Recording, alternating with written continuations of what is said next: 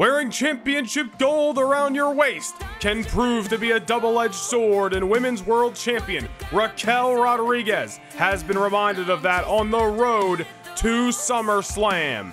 Weeks ago, Roxanne Perez surprised us all as she stabbed Raquel in the back and made her intentions extremely clear.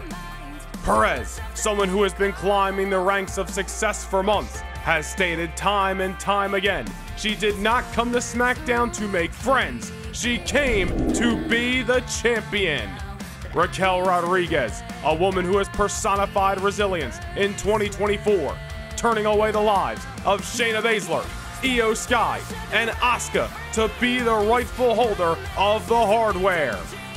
Now she finds herself fighting an emotional battle against a young prodigy in Roxanne Perez, who has shown there is no lengths she will travel to become the champion.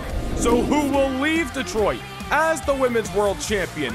We find out the answer to that question as the prodigy Roxanne Perez challenges the Women's World Champion Raquel Rodriguez at SummerSlam.